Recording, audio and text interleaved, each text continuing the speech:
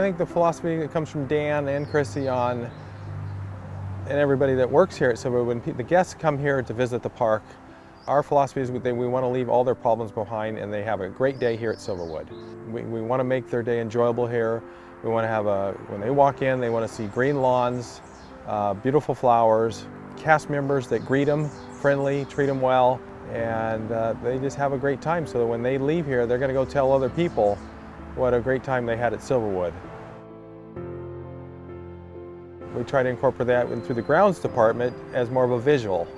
When they walk in, if they see a park that the grounds look, dead grass, flowers look wilted, are they really going to want to spend their money here and enjoy the day? But when they come in here and see that, I think it takes a lot of pressure off them to just relax and have a great day.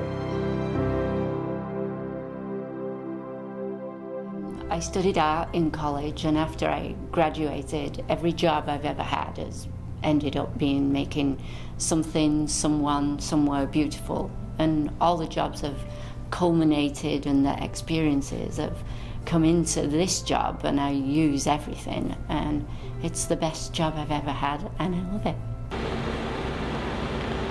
It's hard to visualise now, but there'll be plants and a little garden at this side of the ride and one at the other side, and this will be all beautiful lawns through here. It's hard to imagine that any of this can happen in a few weeks, but it does.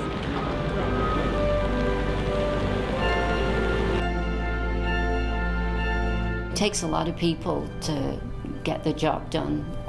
There's the carpenters, then the painters, and everyone pulls together, and there's usually a time deadline, but it all gets done in time. And with the grounds crew, it's a whole different story. That could be a new ride that goes in and we landscape that, or it could be a new path or a diversion or new entrance. And Mark does all the ordering for the annuals. And I used to do that job, and he's got so good at it. If I ever had to go back and do that, I would be really nervous at taking it on. He's taken it to such a good level now.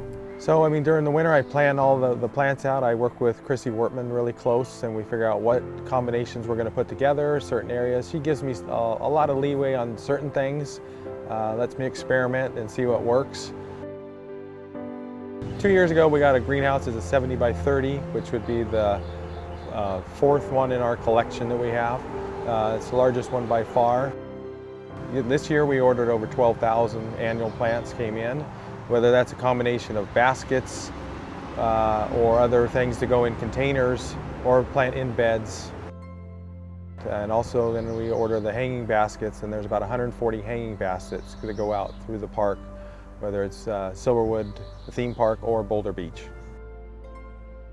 During the season, which usually starts the first weekend of May, we start at 5 o'clock in the morning and run till 1:30. So we have, on average, 20 to 24 people a day doing different tasks throughout the park, whether we're mowing, pruning, planting flowers, and basic things like that. I guess just the beauty of it, when we first get the flowers in, and then to see how beautiful they become, and that we did them, and we keep them alive. Yeah, this is like my therapy.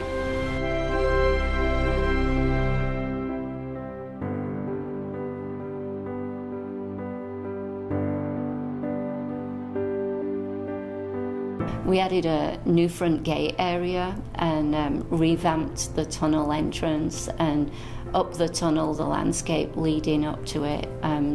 It's the icing on the cake, and it's really pretty, something to be proud of. Once that was all finished, we had our first garden tour this year, which was really exciting, and it was interesting. We learned from that people actually want to come and just look at gardens, which is really exciting. We've got a lot of work ahead of us each year. Where it's going to go, I hope it keeps going up, and I know it will go up because we got a great team in place, and we have a lot of people that have passion and pride in what they do. And that's the key to anything. If you don't have passion for what you do, you're just going to a job. I don't feel like I'm going to a job here. I love coming to work every day.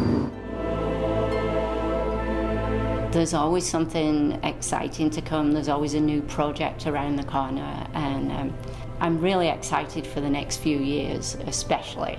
In fact, now I tell people, welcome to beautiful Silverwood.